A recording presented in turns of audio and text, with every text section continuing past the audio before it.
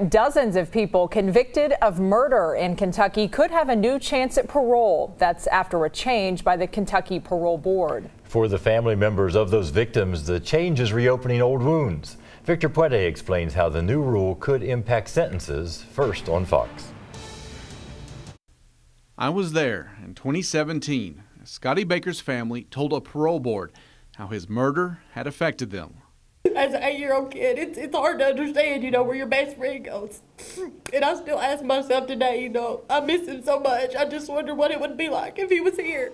Today, his mother, Ruth Rose, told me the only peace she had was the decision the board made a few days later that his killer, his stepmother, Stephanie Spitzer, serve out her life sentence. I guess the biggest thing is I thought this was finished, that we would never have to go through something like a parole hearing again.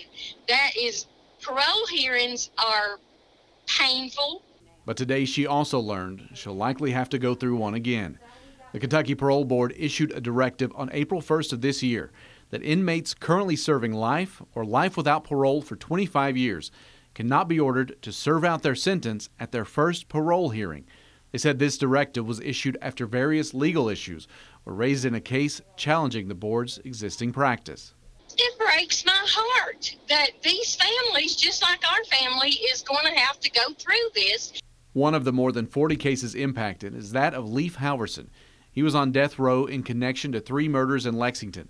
Former Governor Matt Bevin commuted his sentence to life in prison with parole, and in 2020 he was ordered to serve out, but will now get another chance at parole in 2030. His attorney says that's a good thing. Because he is certainly not now the person he was when the crime occurred and he was initially incarcerated in 1983. Parole hearings for older cases will start this summer. More recent ones will be 10 years after their first hearing.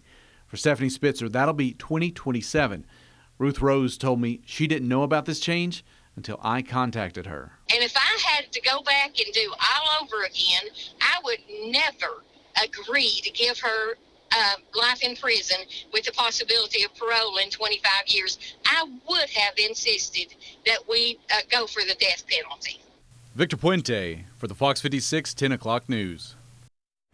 The president of the Kentucky Commonwealth's Attorneys Association, Fayette Commonwealth's attorney Luanna Redcorn, released a statement saying they have concerns about the parole board's authority to make these decisions and believes this sudden change is an affront to crime victims and their survivors. They also believe it violates the recently passed Marsy's Law amendment.